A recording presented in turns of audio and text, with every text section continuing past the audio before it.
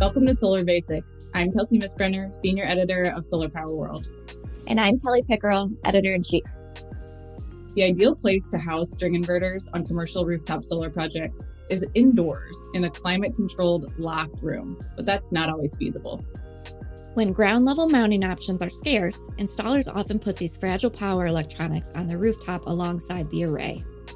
When it comes to initial installation, hauling the inverters to the roof is not typically an added stressor. They can be craned or lifted at the same time as the other equipment with a little extra planning.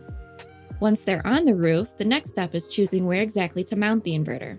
Standard Solar said its installers typically like to choose a shaded, north-facing spot on a vertical wall or parapet. Even if manufacturers say their product doesn't derate in the sun, it's still best to install them in the shade if possible.